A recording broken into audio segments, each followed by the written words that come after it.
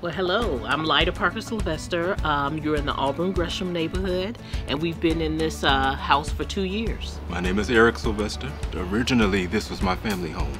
My parents bought this house in July of 1965. Before, it was a small garage. It looked just like every other person's garage. And unfortunately, the poor thing started crying. I mean, we had the house redone, and we were just ready for, the garage to be done. So we didn't expect it to look like this, but it is fabulous. We love it.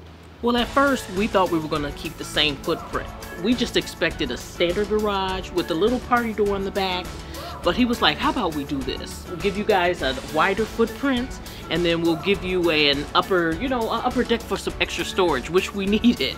It was incredible. It's like they took the old one down piece by piece, poured new concrete, and then when he started building it, we were like, wow.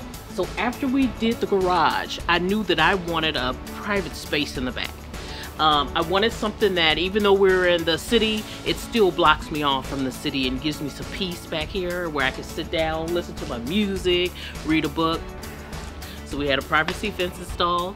I just started putting areas where I wanted to have little gardens back here. I just like how my mom does her garden, and her fruits and vegetables are really good. I've had them lots of times.